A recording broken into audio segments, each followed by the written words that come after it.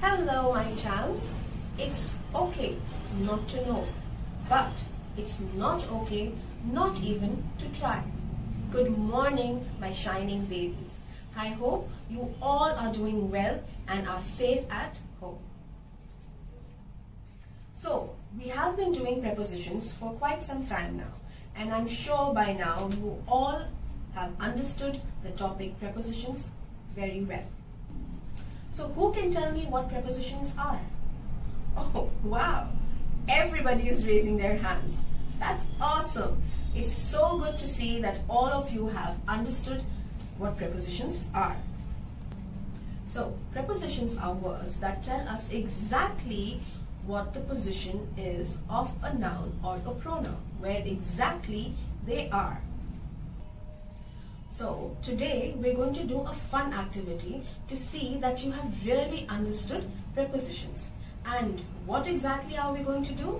Well, I can tell you that we are not going to do any written work today. What we're going to do is we're going to draw.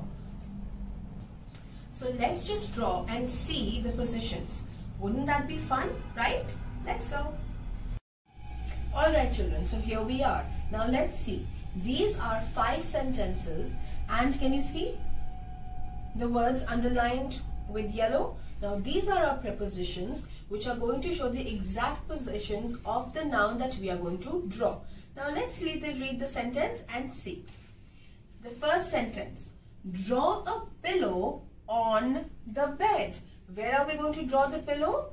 The position is on the bed. So we're going to draw one pillow on the bed. Now the exact position is on the bed. Let's see what this next sentence says. Draw a suitcase on the bed. Seems like somebody is going somewhere. So they're packing. So we're going to draw a suitcase. There we are. We're going to draw a suitcase. Here's the handle. Alright, now draw a suitcase on the bed. Where is the suitcase? It is on the bed. Now draw a book in the suitcase. So where are we going to draw the book? We're going to draw the book in the suitcase. Okay, so we're going to draw a book.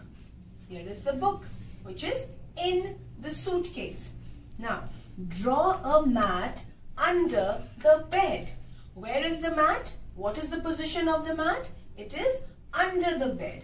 So we are going to draw a mat which is under the bed. Here is the mat which is under the bed.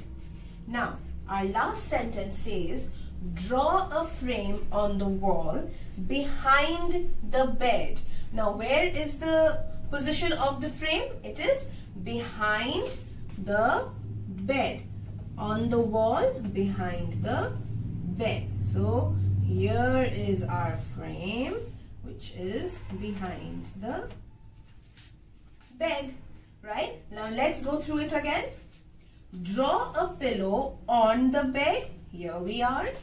Draw a suitcase on the bed. Again, it is on the bed. Draw a book in the suitcase.